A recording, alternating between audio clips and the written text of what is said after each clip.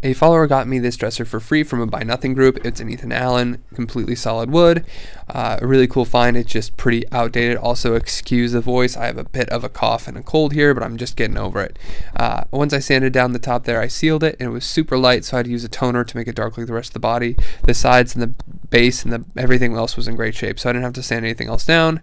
The drawer pull holes I filled with wood putty. I removed the base, and it had those screws, but it also had wood glue for good measure, so I just slowly peeled it back there, and it was great. I just had that little crack there, which I glued shut, and then I put new hairpin legs on it, and then I sanded down those wood putty holes. I cleaned it, and then I painted over each drawer with black. I like really colorful stuff, but black and wood is kind of a classic here. I drilled the holes, the new ones, for all those drawer pulls, and this is how it turned out. It ended up selling for $750.